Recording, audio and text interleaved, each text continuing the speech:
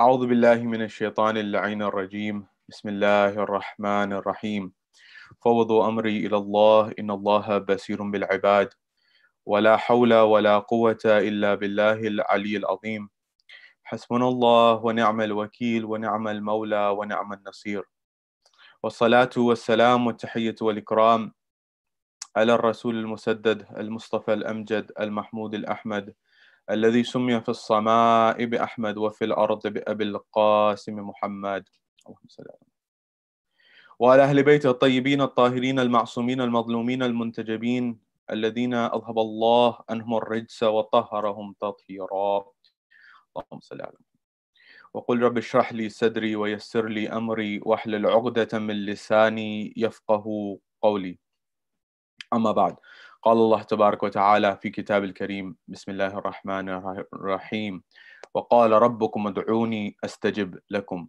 صدق الله العلي العظيم. My respected elders, brothers and sisters around the globe, Salamun alaikum jami'an wa rahmatullahi wa barakatuh. Question: what is the power of prayer in one's life? Keep that question in the back of your mind, inshallah, we'll return to it.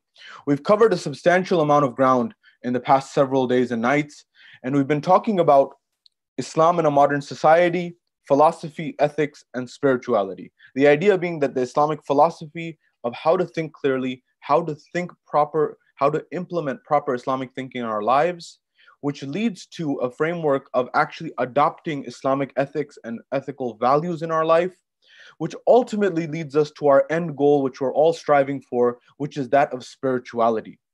And in the previous nights, we took case study examples for marriage, for example, and how that can be seen of understanding the Islamic philosophy of marriage. And we said how that is a framework where someone comes forward and says that this is a sign amongst the signs of Allah subhanahu wa ta'ala, marriage that is. And then the next level of that was, we said that there are ethical traits that one should adopt, such as humility, such as generosity in terms of words and kindness and the likes, and gratitude. And all of these things lead to fulfillment of the heart and benefit. And ultimately, we said that the goal for the husband and wife should be taqwa, to get closer to Allah. Therefore, spirituality within the Islamic context is God consciousness. The more our hearts, the more our minds, the more that our existence is mindful, conscious of the existence of God, of Allah subhanahu wa ta'ala, number one. Number two, His role in our lives on a day-to-day basis, the more one will be inclined towards spirituality. Spirituality is found in constantly remembering Allah subhanahu wa ta'ala at every moment in time. Now, that doesn't mean that one evades or goes away from their daily responsibilities of working, of earning a livelihood, of studying, of doing whatever you are doing. It doesn't mean that you abandon that, not at all. What it means is whatever I'm doing in my life, whether it's work, whether it's school, or anything, just being with my family, I'm remembering and connecting that to Allah subhanahu wa ta'ala. I'm connecting that to my Lord. Then I'm being grateful to my Lord for the ability to be able to work, for example, for the ability, for example, to be able to study and learn, for example, and grateful for the ability of being with family and loved ones, or whatever I'm grateful for.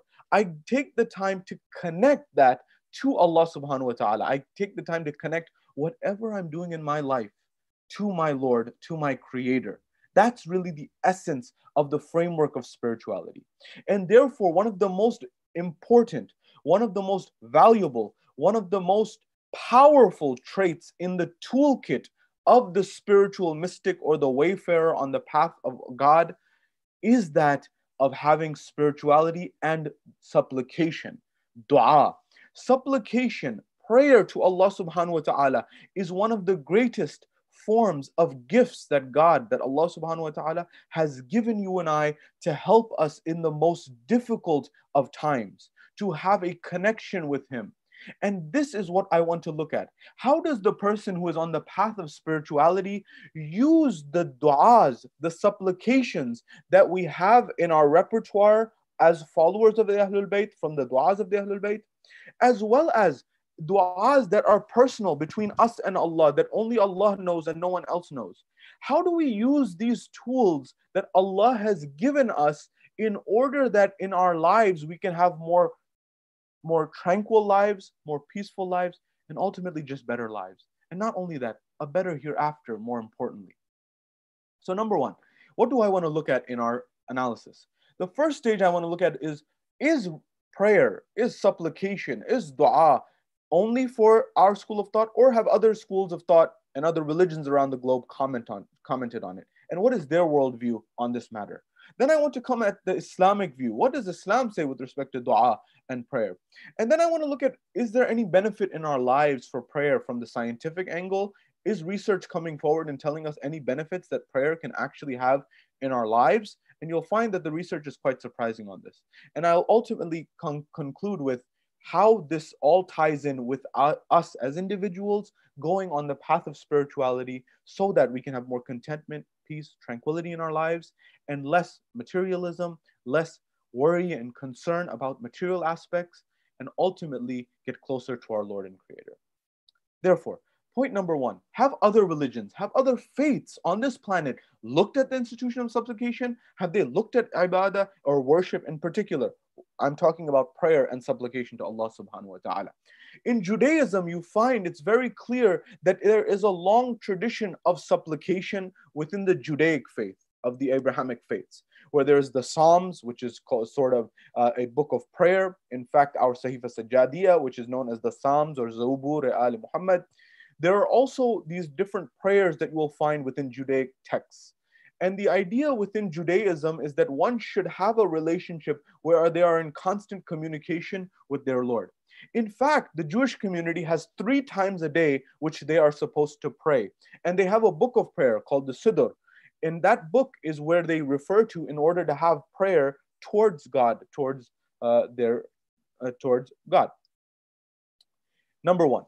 Number two, when we come to Christianity, Christianity also has a long tradition of worship, in particular prayer, in particular supplication. In the text of Christianity, you will find 3 stages of different types of prayer.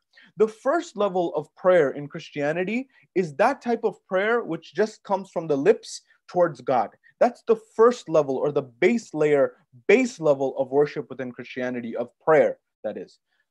Number 2 is where someone begins to reflect to the point that it becomes a meditation.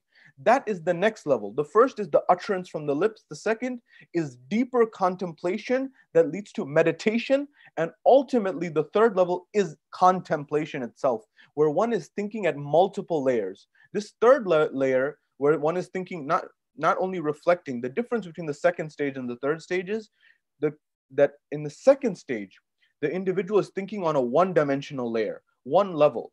But in the second one that I referred to, the last layer, which is contemplation, the individual is thinking on multiple layers. This is also called intercession within Christianity. And therefore, Christians believe that prayer is a vital part of their faith. And within Christianity, prayer can be individual, between the individual and God, and it can also be communal, between or corporate, as it's known in Christianity, or public. It can be one where a group of individuals, an entire congregation, gets together and prays towards God. That's within Christianity. Within Islam, indeed, worship has in the form of dua, ibadah of dua, that is supplication, has an extremely important element within it. I say this, and you'll notice me constantly using the term dua, as well as I'm using ibadah, as in worship. This is very unique and interesting, because in Islam, Allah subhanahu wa ta'ala is so infinitely generous in our belief that He has created dua as a form of ibadah. Reflect on that for a moment. He has made supplication a form of worship. Imagine you and I come forward in the court, in the grand court of Allah subhanahu wa ta'ala. And we, not only are we told to ask what we want, on top of that, Allah gives us reward for asking. Can you imagine that in any court around the world, for that to be true? How odd that would be, how strange that would be, how different that would be. Imagine you're living in the Middle Ages, you're living in Europe, in the 1500s, and you go to the king's court who's ruling over England, and you say at that moment in time that I want a gold house, I want a horse, I want X, Y, and Z. And not only do you expect the person to grant it to you, on top of that, you expect them to think highly of you for asking, for appreciating the fact that you're asking. This is the court of Allah subhanahu wa ta'ala, of God Almighty, where He's not only telling us to ask Him for what we need, on top of that, He's saying, I will reward you, I will give you ajr, I will give you reward for asking me. Imagine the amazing generosity of our Lord and our Creator. On top of that, I want to shed light on the verse that Allah of the Quran that I recited at the beginning. وَقَالَ رَبُّكُمْ أُدْعُونِي أَسْتَجِبْ لَكُمْ. Where Allah subhanahu wa ta'ala in Surah 40, chapter 40, verse 60, He says that call unto me, I'll answer. On top of that, there's form of prayer that Ahlul Bayt alayhimus salam have told us. According to Imam Al-Baqir alayhi salam, it's attributed to him, they've said that Allah is referring to dua in this in particular, that this is a form of worship and of ibadah. On top of that, Allah subhanahu wa ta'ala, the one verse or one place in the Quran where Allah moves away from His way of speaking, that is that of grandeur, the one where He is saying, we made this decision, we made this assign, we, referring to His essence and being. There's one place where Allah subhanahu wa ta'ala has moved away from this formality of saying that, for example, we did this. Rather, Allah subhanahu wa ta'ala uses the personal way of communication. وَإِذَا بسم الله الرحمن الرحيم وَإِذَا سَأَلَكَ عِبَادِي عَنِّي فَإِنِّي قَرِيبٌ أُجِيبُ دَعْوَةَ الدَّاعِ إِذَا دَعَانِي فَلْيَسْتَجِيبُوا لِي وَلْيُؤْمِنُوا بِي لَعَلَّهُمْ يَرْشُدُونَ. That Allah subhanahu wa ta'ala in one place multiple times He uses the I, where He says to the Holy Prophet, He says that when my servant asks you about me, tell him that I am near. I answer the dua, the supplication of the one who supplicates when he supplicates towards me. Allahu Akbar. Allah subhanahu wa ta'ala, that grand Lord, that grand Creator is now inviting you and I to pray towards Him with such a level of mercy that He has removed all formalities and said, when you ask and you call on me, I will answer you. What is this generosity of Allah subhanahu wa ta'ala? It is attributed that Imam Al-Baqir alayhi salam was asked that when we ask, Ya ibn Rasulullah, when we ask Allah for what we want, when we ask Him for things, should we ask Him for the akhirah only, or should we ask Him also for what we want in this dunya, in this world? Should we ask Allah subhanahu wa ta'ala also for example, if I want a good job? Should I ask Allah if I want to get admission into a great university? Should I ask Allah subhanahu wa ta'ala if I want, for example, I want some type of peace of mind and tranquility in this world? Whatever it may be, should I ask for worldly things, or should I ask for things for the hereafter only? Can I ask for worldly things? It's a fair question that comes to the mind of many people. And the Imam alayhi salam gives a surprising and beautiful answer. He says that ask Allah even for worldly things, because Allah has opened and left His door of mercy and asking open. That when you ask Him, you're still remembering Him. And that's really the essence of what Allah subhanahu wa ta'ala is allowing us to do, to allow us to remember Him. And through that grace of remembering Him, He even welcomes asking for world things. So the Imam says, even ask for that. Now the etiquette of asking is that one not only ask for what I want in this world, but think about what are those things that Allah has asked me to do. So do I ask in addition to my worldly things that I may want, which is fine, I also ask, give me the ability to pray to you adequately or better than I am now. Give me the ability to learn knowledge that allows me to get closer to you, my Lord, my Creator. Give me the ability to deal with people in such a manner that I'm reminded of you, or I get closer and more connected to you. What's an example of that? Well, maybe somebody wants to endeavor in nonprofit, in charity, and helping the world make the world a better place. That may be a way to actually connect with God, to connect with Allah through His creation.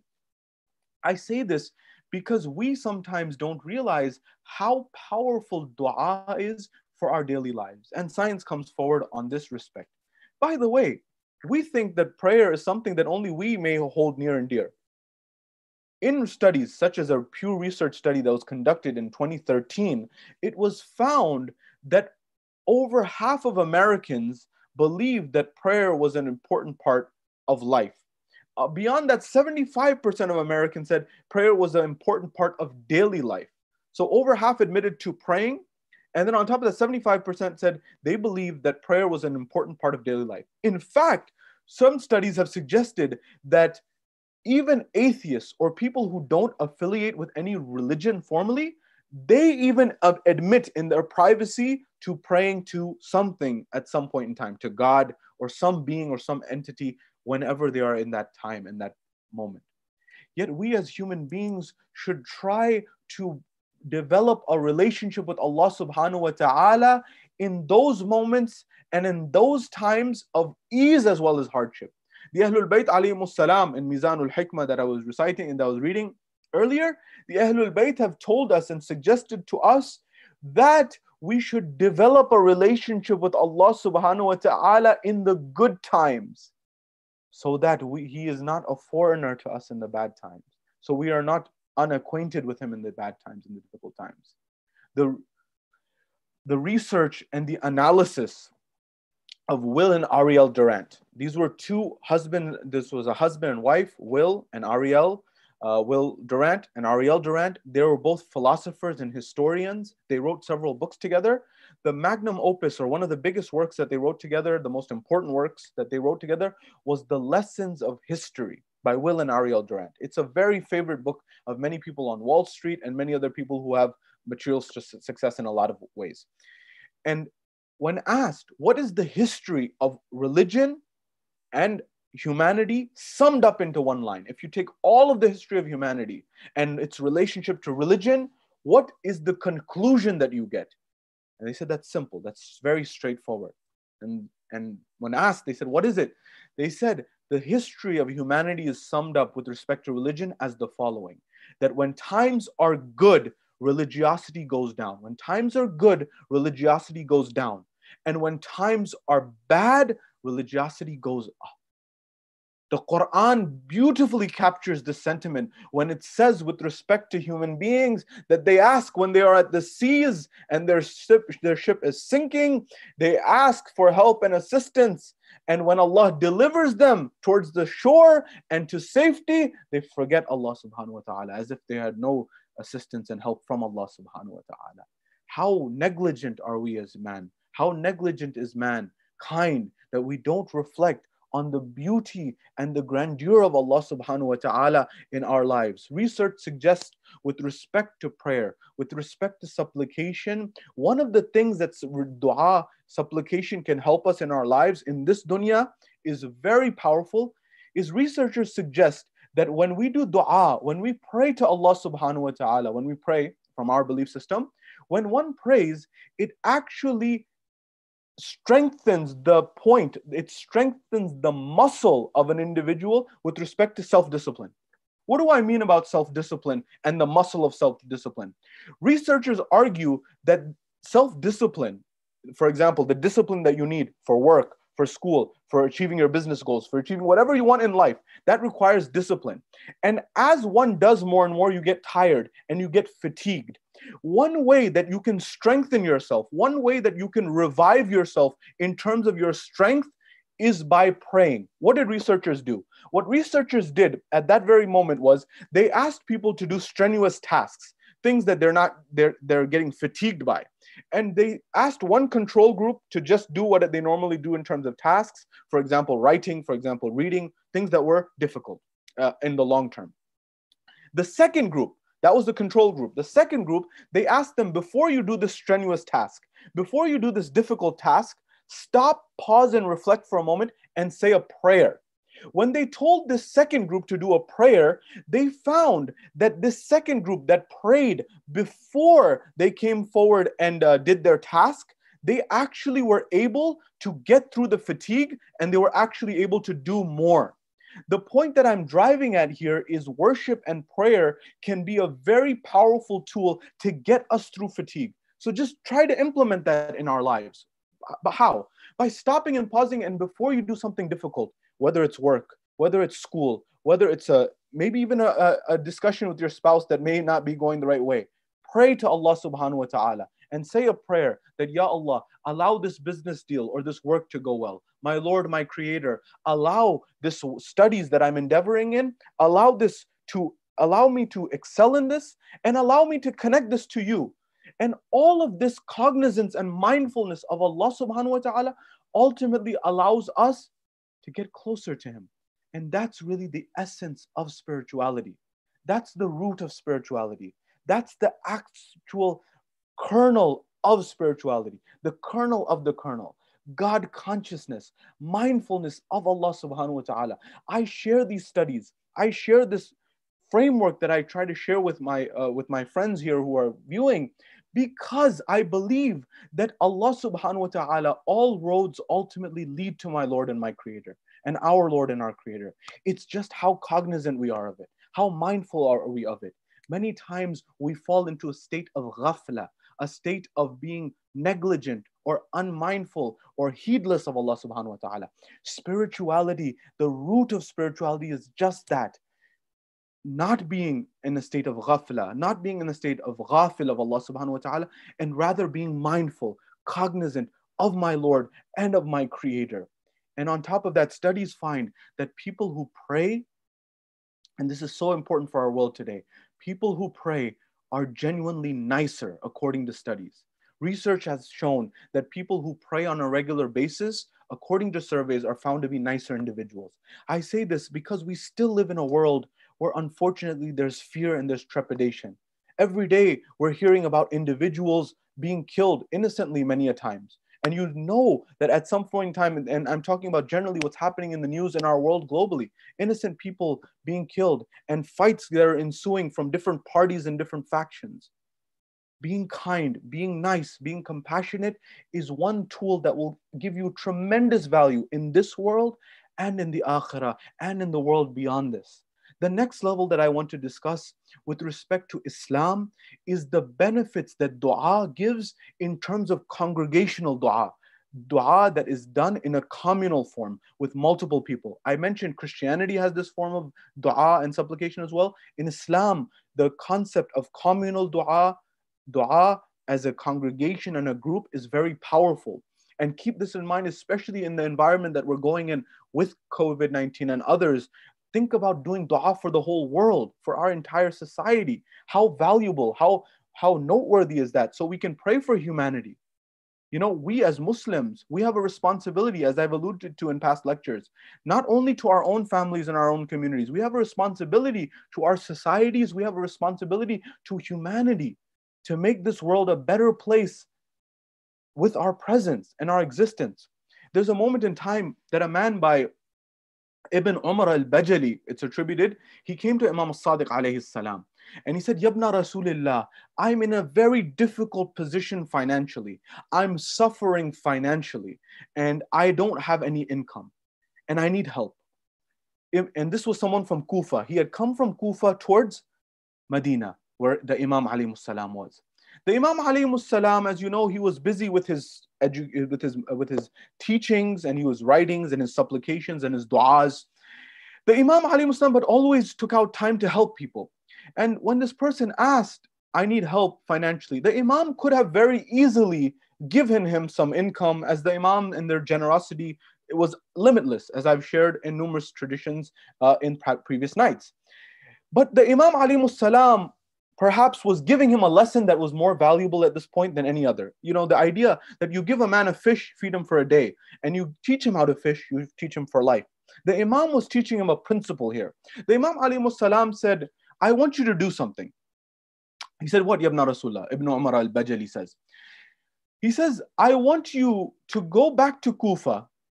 And when you go back to Kufa, get a group of your friends, of mu'mineen, of brethren, of your faith, get them together, and I want you to feed them, give them food. At that point in time, the man's probably thinking in his mind, Yabna Rasulullah, I don't have any money. I came here to tell you I don't have any income. I don't have any money. You're telling me to go feed people? The Imam didn't stop there. He said, even Hafs ibn Umar al-Bajali, he says, even if you have to go and sell the pillow you sleep on, sell that pillow and feed these brethren. And when you feed them, ask them to do dua for you. Ask them to pray for you. Ask them to supplicate for you.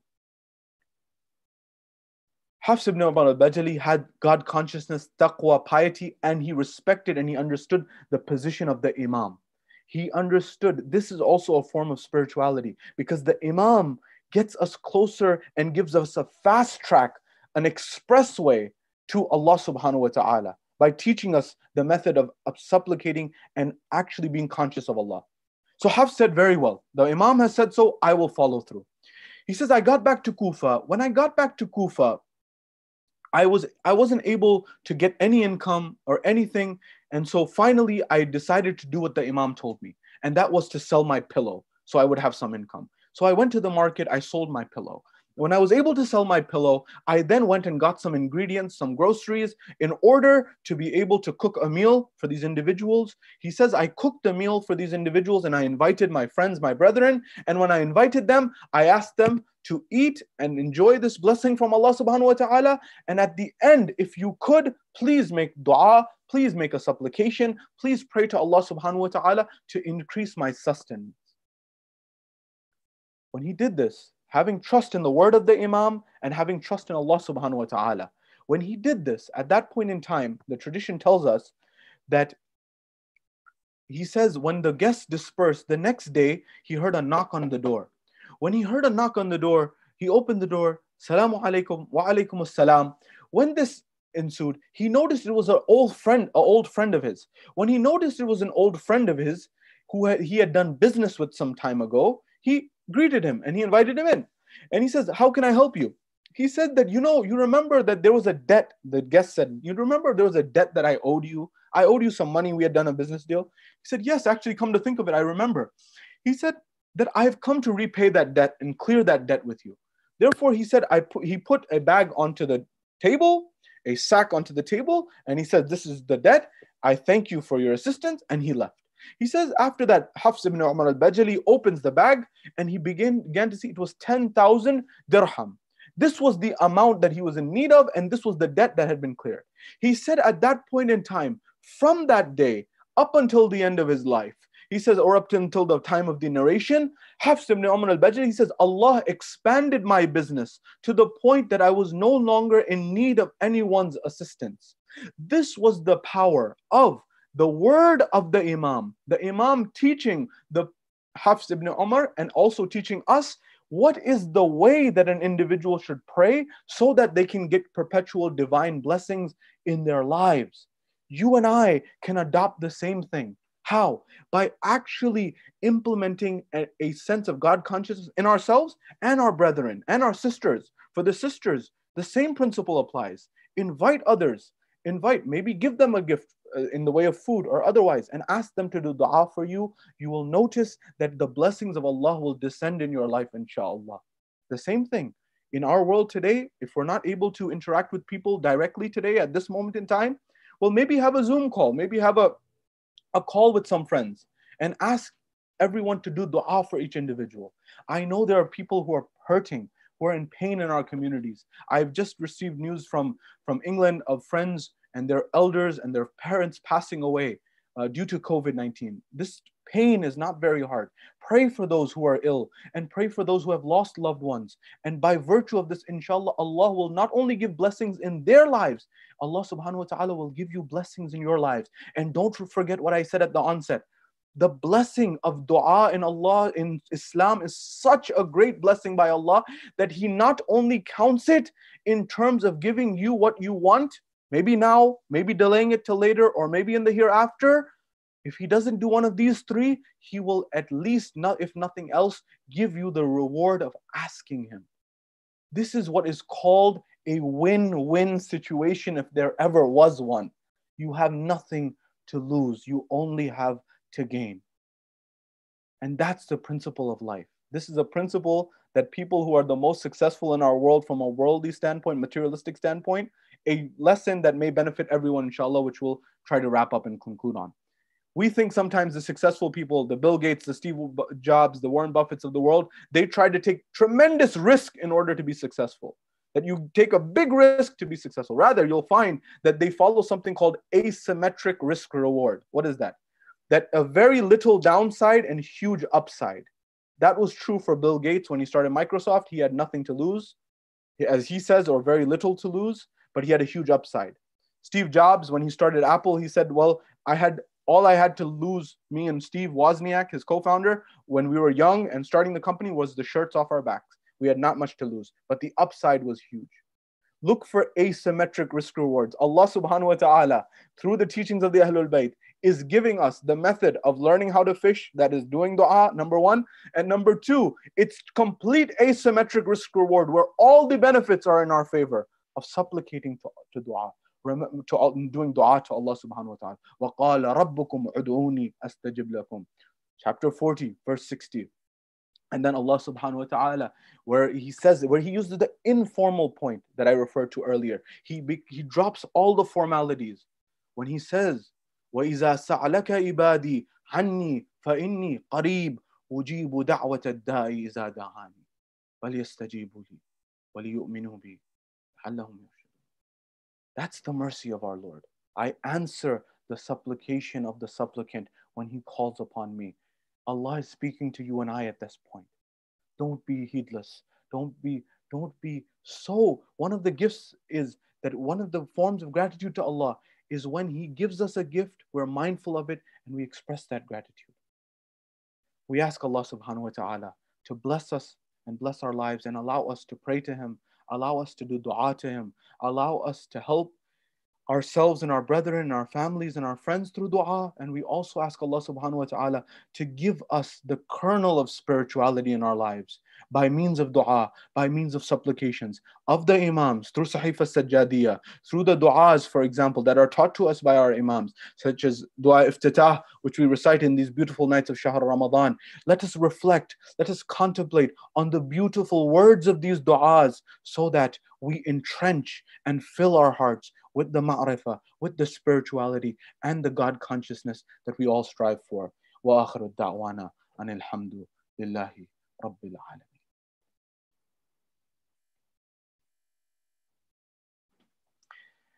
To all those on